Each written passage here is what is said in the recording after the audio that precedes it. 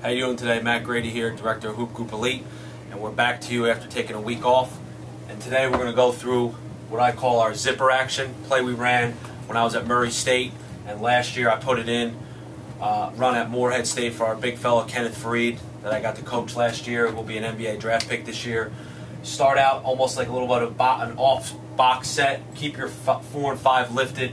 2-man down low in the low block, 1 man with the ball up top, and keep the 3 out wide for spacing. We're going to drive the ball over, ball side. As that happens, as soon as the point guard breaks the foul line, 5 is going to go down and set a zipper down screen here, and the 2-man is going to race up, screening them, going body to body off, and we're going to throw the ball 1 to 2. Now you can look for a quick post up here, but you do not want to feed the post until the 1-man breaks the foul line, because it's very tough to feed the post from above the foul line. So once he breaks the foul line, that's when you go sprint down and set your zipper screen. After you throw the ball 1 to 2, 5 is going to look to post hard, probably get pushed off the block, and X5 will be up the line there so they can't throw it in right away. The 4-man will then race down, setting a wide down screen for the 3, not letting them slide up and through so they can't shoot the gap for the steal. When we talk about going up and through, we're talking about this area right here, shooting the gap. We want the guy to chase, so even if we have to move the screen down there, we will. And the 3 will look to catch the ball on the elbow, so it's very important that the 3 waits for the screen. Now you'll throw the ball here like this. 1 will stay lifted above the foul line.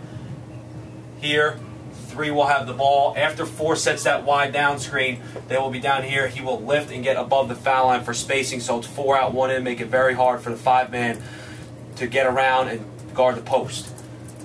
After that, when 3 has the ball, 1 will bury down in the corner. You have 5 here.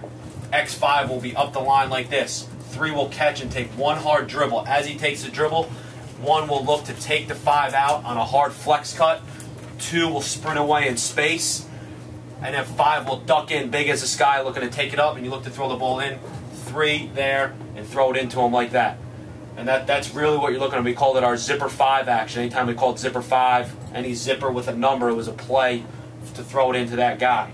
Now, if you don't have that post up, you got the 1 over here, you got the 4 lifted, you got the 3, and the 2 sprinted away right there. You can throw the ball here, and then throw the ball inside here like this, and then you can cut, dive, and fill and space properly so everybody gets when the ball goes inside. But if not, if they're doing a great job of really helping, because they might sit X2 right here, just throw it there to 2. 2 can drive it, everybody can space and make a play, or you can throw it inside. And that's our play of the week here.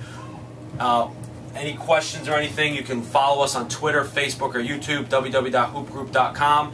And we all think this goatee is coming in good for the year 2011. So I think we're going to keep it for a while, maybe throughout the duration of camp. Hope everybody has a great day.